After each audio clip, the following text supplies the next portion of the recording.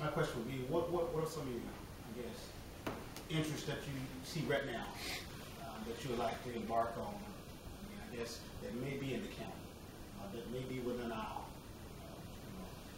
power to help out. Possibly talk about maybe a list of identified properties out there that you already have an interest in. We would like to look at that, Marcus.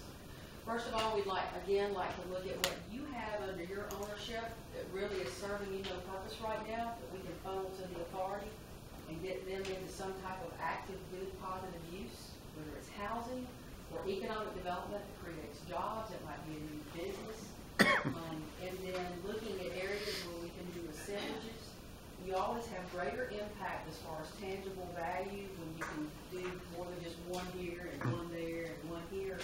If you can start assembling, for example, when the land bank made that property purchase at the auction back October, November, we were able to acquire some right in the immediate area of each other. And so that has greater value rather than just doing one here, one here, one here.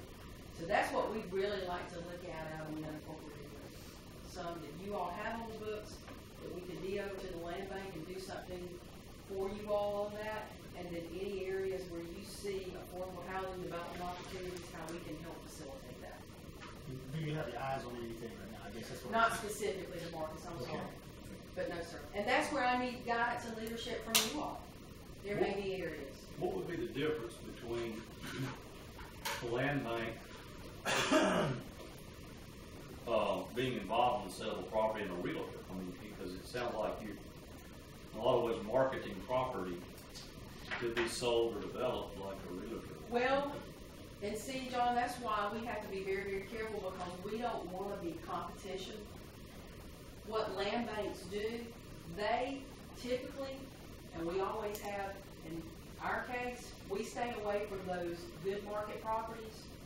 We're acquiring those properties that have tax foreclosures. We're acquiring those properties that are underwater.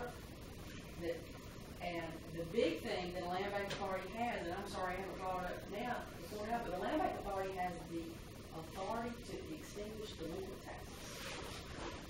So if it has any delinquent taxes on it, all they have to do is pass a resolution and they can extinguish those taxes. And in a lot of cases, the taxes owed are greater than the value of a piece of property, so nobody's ever going to touch it. And so that's why we're very careful to stay away from those that have normal market conditions. We work with distressed properties.